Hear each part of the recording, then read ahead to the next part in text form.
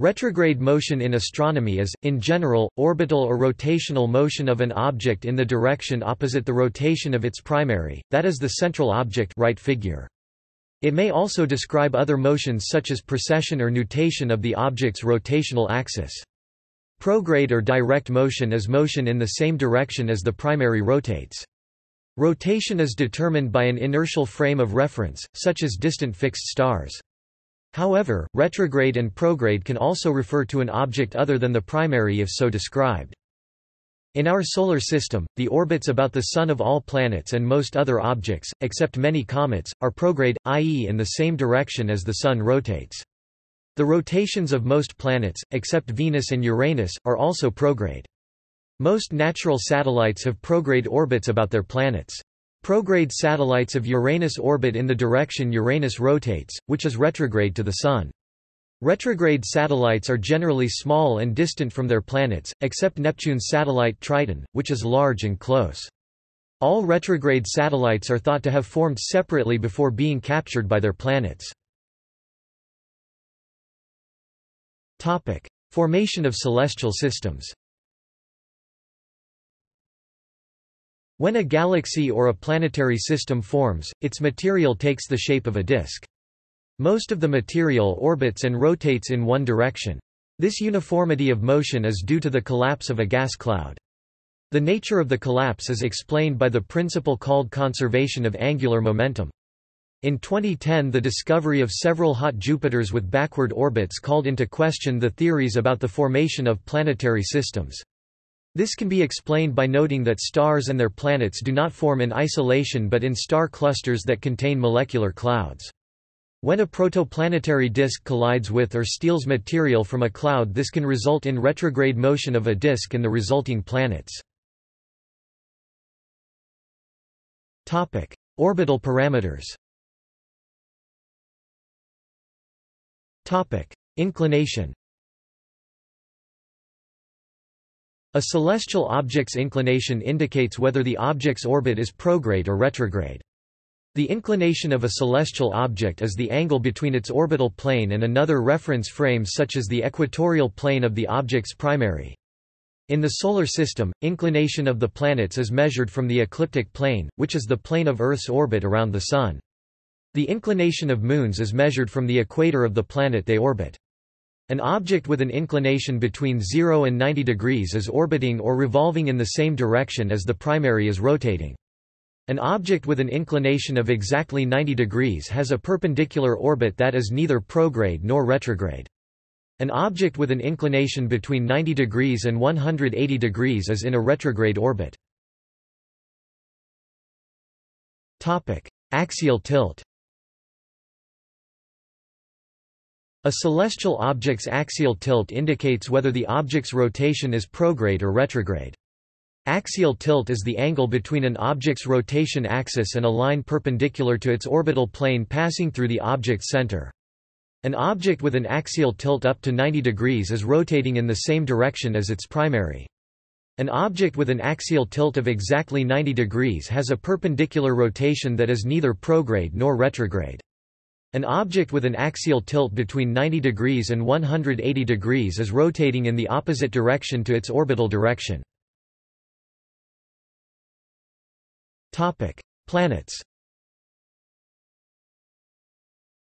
All 8 planets in the Solar System orbit the Sun in the direction of the Sun's rotation, which is counterclockwise when viewed from above the Sun's north pole. 6 of the planets also rotate about their axis in this same direction.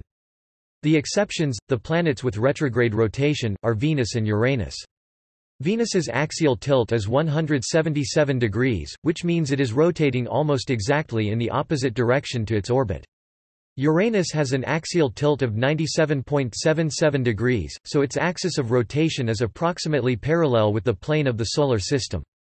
The reason for Uranus's unusual axial tilt is not known with certainty, but the usual speculation is that during the formation of the Solar System, an Earth-sized protoplanet collided with Uranus, causing the skewed orientation. It is unlikely that Venus was formed with its present slow retrograde rotation, which takes 243 days. Venus probably began with a fast prograde rotation with a period of several hours, much like most of the planets in the Solar System. Venus is close enough to the Sun to experience significant gravitational tidal dissipation, and also has a thick enough atmosphere to create thermally driven atmospheric tides that create a retrograde torque. Venus's present slow retrograde rotation is in equilibrium balance between gravitational tides trying to tidally lock Venus to the Sun and atmospheric tides trying to spin Venus in a retrograde direction.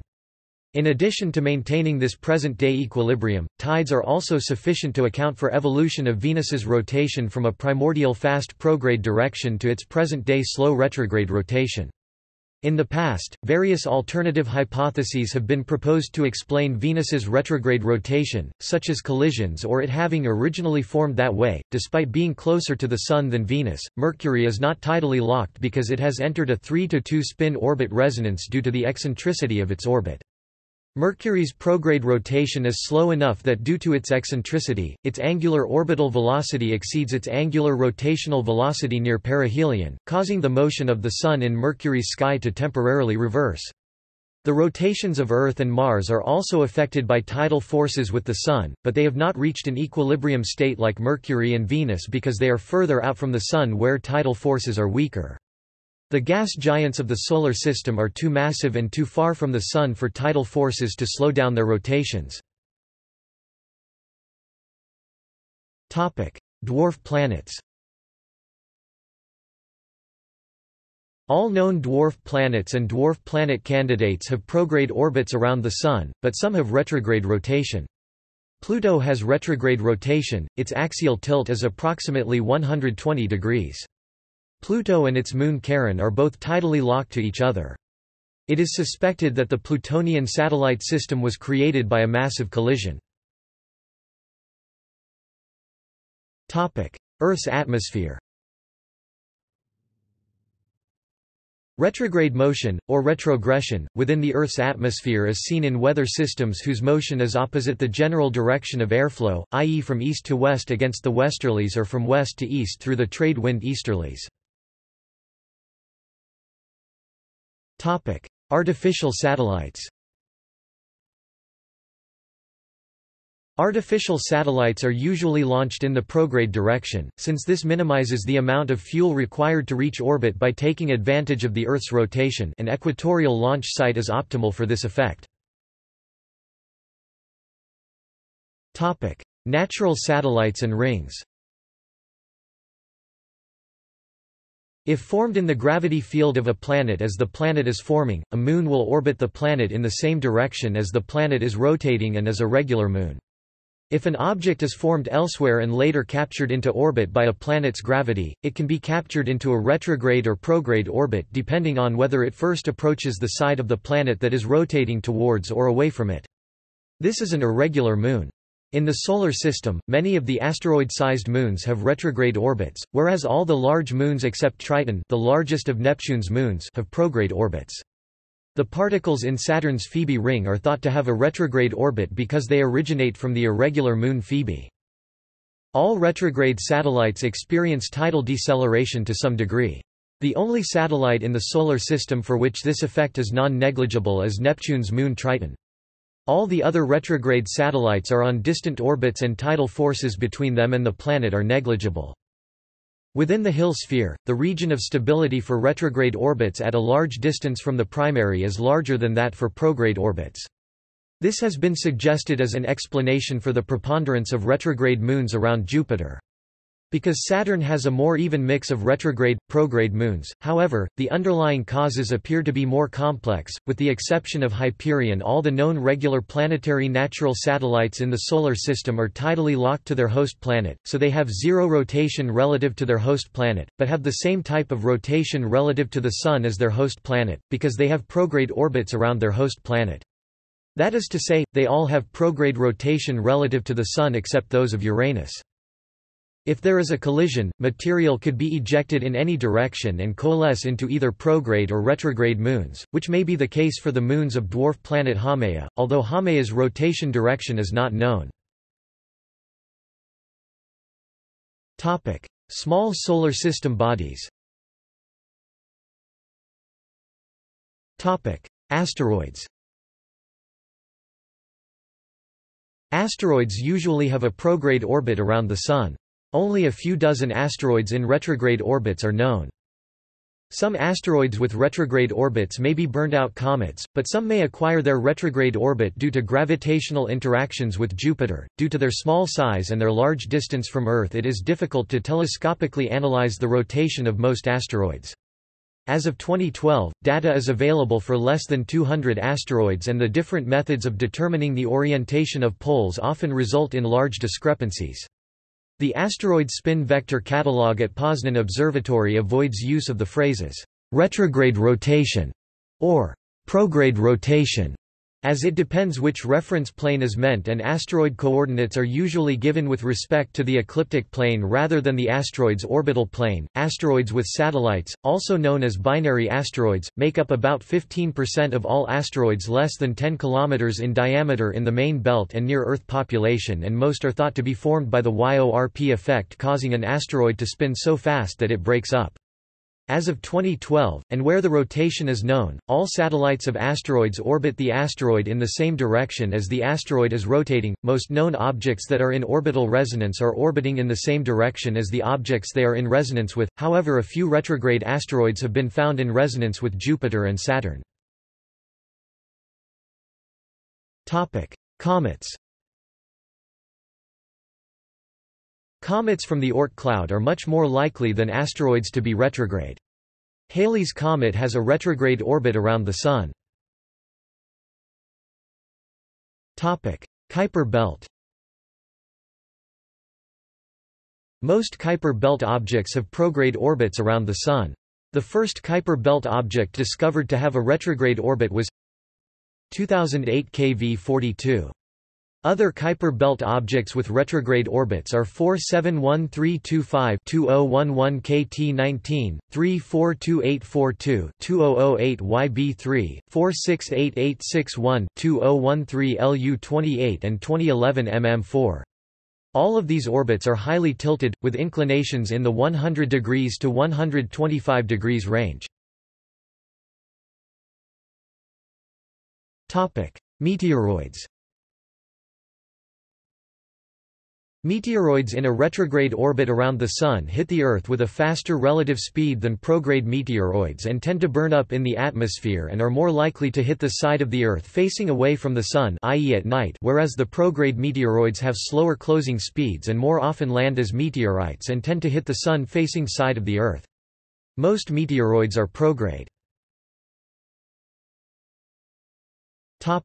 The Sun. The Sun's motion about the center of mass of the Solar System is complicated by perturbations from the planets. Every few hundred years this motion switches between prograde and retrograde. Exoplanets. Stars and planetary systems tend to be born in star clusters rather than forming in isolation. Protoplanetary disks can collide with or steal material from molecular clouds within the cluster, and this can lead to disks and their resulting planets having inclined or retrograde orbits around their stars. Retrograde motion may also result from gravitational interactions with other celestial bodies in the same system, see Kozai mechanism, or a near collision with another planet, or it may be that the star itself flipped over early in their system's formation due to interactions between the star's magnetic field and the planet-forming disk. The accretion disk of the protostar IRAS 16293-2422 has parts rotating in opposite directions. This is the first known example of a counterrotating accretion disk. If this system forms planets, the inner planets will likely orbit in the opposite direction to the outer planets. WASP-17b was the first exoplanet that was discovered to be orbiting its star opposite to the direction the star is rotating. A second such planet was announced just a day later, HAP-7b. In one study, more than half of all the known hot Jupiters had orbits that were misaligned with the rotation axis of their parent stars, with 6 having backwards orbits. The last few giant impacts during planetary formation tend to be the main determiner of a terrestrial planet's rotation rate. During the giant impact stage, the thickness of a protoplanetary disk is far larger than the size of planetary embryos, so collisions are equally likely to come from any direction in 3 dimensions. This results in the axial tilt of accreted planets ranging from 0 to 180 degrees, with any direction as likely as any other, with both prograde and retrograde spins equally probable. Therefore, prograde spin with small axial tilt, common for the Solar System's terrestrial planets except for Venus, is not common for terrestrial planets in general. Stars. The pattern of stars appears fixed in the sky, but that is only because they are so far away that their motion isn't visible to the naked eye. Actually, they are orbiting the center of the galaxy. Stars with a retrograde orbit are more likely to be found in the galactic halo than in the galactic disk. The Milky Way's outer halo has many globular clusters with a retrograde orbit and with a retrograde or zero rotation. The structure of the halo is topic of an ongoing debate. Several studies claim to find a halo consisting of two distinct components. These studies find a dual halo, with an inner, more metal-rich, prograde component, i.e. stars orbit the galaxy on average with the disk rotation, and a metal-poor, outer, retrograde rotating against the disk component. However, these findings have been challenged by other studies, arguing against such a duality. These studies demonstrate that the observational data can be explained without a duality, when employing an improved statistical analysis and accounting for measurement uncertainties. The nearby Kapteyn star is thought to have ended up with its high-velocity retrograde orbit around the galaxy as a result of being ripped from a dwarf galaxy that merged with the Milky Way. Galaxies. Satellite galaxies. Close flybys and mergers of galaxies within galaxy clusters can pull material out of galaxies and create small satellite galaxies in either prograde or retrograde orbits around larger galaxies. A galaxy called Complex H, which was orbiting the Milky Way in a retrograde direction relative to the Milky Way's rotation, is colliding with the Milky Way. Counter-rotating bulges. NGC 7331 is an example of a galaxy that has a bulge that is rotating in the opposite direction to the rest of the disk, probably as a result of infalling material. Central black holes. The center of a spiral galaxy contains at least one supermassive black hole. A retrograde black hole, one whose spin is opposite to that of its disk, spews jets much more powerful than those of a prograde black hole, which may have no jet at all.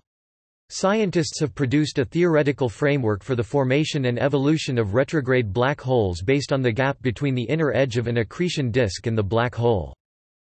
See also Artificial satellites in retrograde orbit. Gravitomagnetic clock effect. Yarkovsky effect. Apparent retrograde motion. Alaska yo-yo. Footnotes. References. Further reading. Gahan, Julie, Eric Bois. The 21st of April 2008. Are retrograde resonances possible in multi-planet systems? Astronomy and Astrophysics. 482 665–672, archive, 0801.1089.